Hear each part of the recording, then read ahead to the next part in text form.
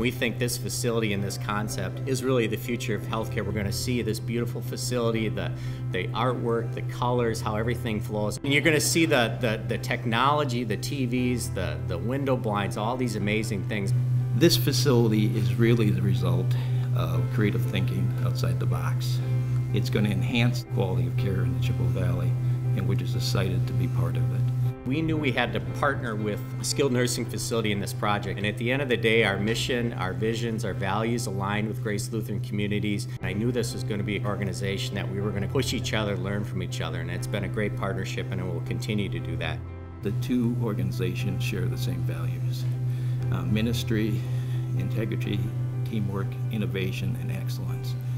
What we set out to do is create a great value for the patient, excellent care, great environment, low cost. On behalf of the Chamber and the Board of Directors, I just want to say thank you for your continual growth in the Eau Claire area, and we appreciate your membership.